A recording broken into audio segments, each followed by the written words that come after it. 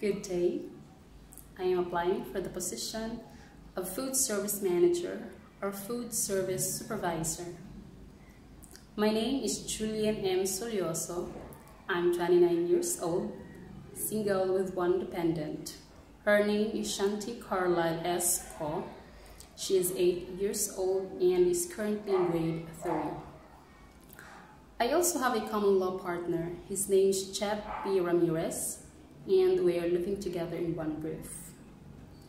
Basically, I'm a graduate of Bachelor of Arts in Mass Communications at St. Paul University, Surigao, last March 2008.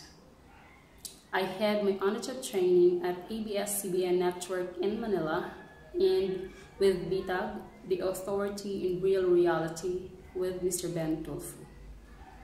After graduation in college, I set out for a job, the usual thing fresh graduates do. One of my friends told me to apply for a managerial position at Jollibee Foods Corporation because they are in need of people for the job. And so I did. I tried my luck and fortunately I was hired. I was very thankful then because it was my very first job. I was assigned at Jollibee UP Philcoa and started to work there on March 3, 2009. I worked there for 4 years and 3 months, and my basic duties and responsibilities is to make crew schedule, conduct monthly meetings, and crew performance appraisal. As a manager, it is my duty to monitor sales performance. What else? Of course, I also have to do the document safekeeping, and most especially I'm responsible for the welfare and protection of our internal and external customers by providing them with highest quality of food, service, and cleanliness. And how to do these? Of course, I have to make sure that I choose and receive only good quality products that adheres to our company's standards, and train people to deliver fast and efficient service for the delight of our customers. And then afterwards, our company needs to expand, and so we opened another Jollibee store, which is Jollibee Viluna Kalayaan. I was transferred there and was one of the pioneers of the said store. And I was given the responsibility of hiring and training the right people to be part of our team.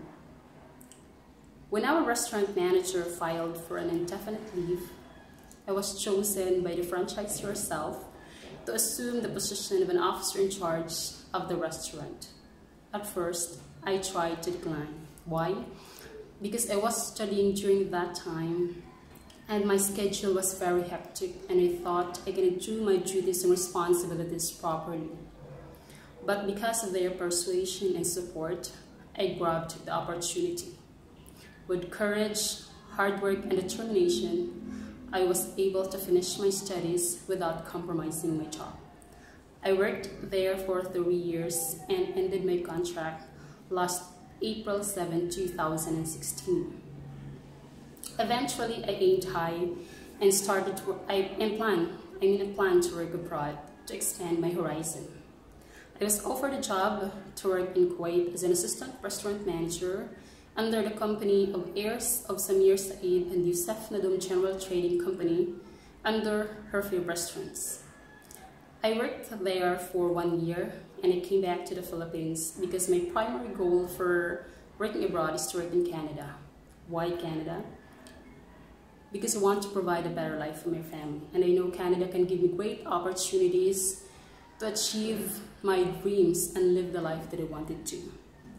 Canada is a country that is very much welcome to immigrants like me, and so I want to grab this 1 in a million chance to work there.